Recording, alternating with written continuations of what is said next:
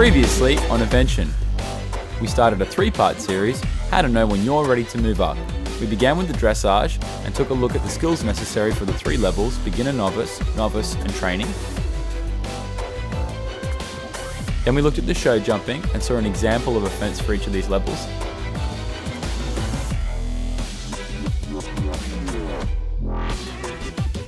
Today, we're looking at the cross country.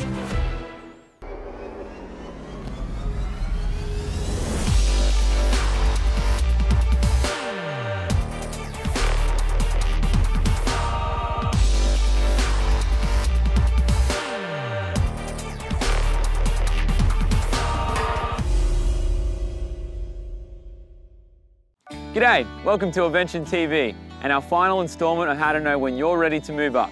Today we're discussing cross country, and to get us started, we're here with a beginner novice fence. Now these jumps are not going to be any bigger than 2'7" and no wider than 4 feet at the base.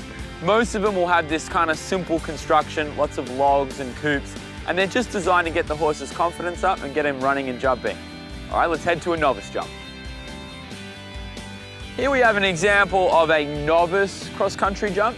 Now these can have a maximum height of 2'11". However, you might start seeing some brush on the jumps, and the brush can actually be as high as 3'7". And because the horses don't have to actually jump over the brush, it just appears bigger than it actually is. We can also have a base width of about 6'7" now. You're gonna start seeing some slightly bigger jumps and some slightly more difficult questions at the novice level. A little bit more schooling under the belts of the horses. All right, guys, let's head to a Shremo shout out.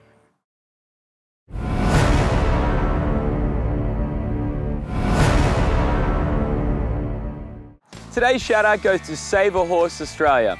Located in the Gold Coast hinterland in Queensland, Australia, this charity was started by Amanda Vella, and they take in unwanted, neglected and abused horses, rehabilitate them and find them a forever home. Check them out here. This is a really special charity. Back to the action. Welcome back, guys. I'm here with an example of a training level table. We're working with a maximum fixed height of 3'3", 3'11" with brush on top. But the biggest thing you'll probably notice is the change of width. These jumps can now be over 5 feet wide at the highest point and almost 8 feet wide at the base, so much wider jumps. Before you think about going training level, you need to have the ability to gallop on down to a big table without pooping in your pants. Also too, you're going to see the introduction of a lot more A, B, C combinations on your course. So your horse has to be bold, but also accurate. All right, let's go take a look at the banks. So you may not even see a drop on your beginner novice cross country course, but if you did, it could only be 3'3" high, which is this size here. At novice, 3'11" drops will be on the course. And at training, we take a big jump up and they can be 4'7" tall. It's important that you're not neglecting training going up and down banks, because you really need to have the horse's confidence. Whether they're jumping onto ground or into water, they need to constantly be building that confidence. If you need help training banks, check out our bank episode here. Before we go to the ditches, let's go to an Evention quick Q&A.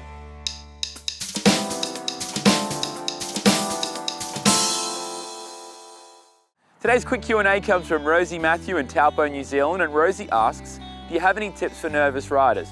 Well, Rosie, yes I do. The first one is work on having a more secure position.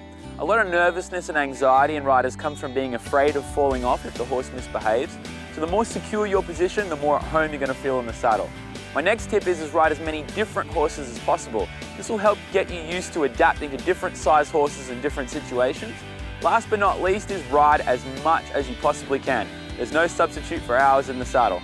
Hope this helps. Remember, if you have a question you want answered on the show, check us out on Facebook and post when we ask for questions. Back to the action. All right, guys, ditches.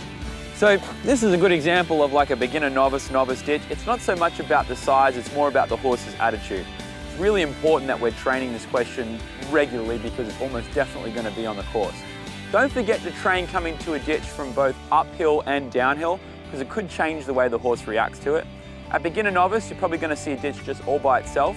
At novice, it may have a jump either before or after it.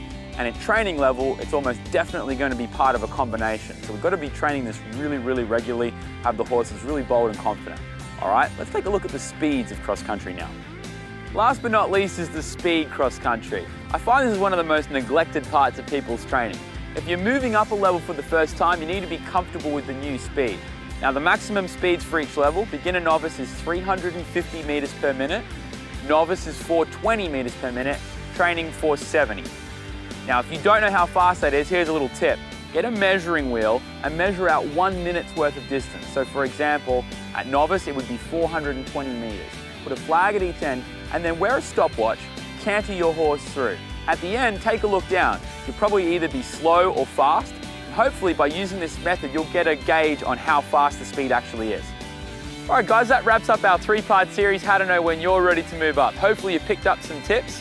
If you need a bit more in-depth explanation of some of the elements on cross country, check out our banks, ditches and water episode.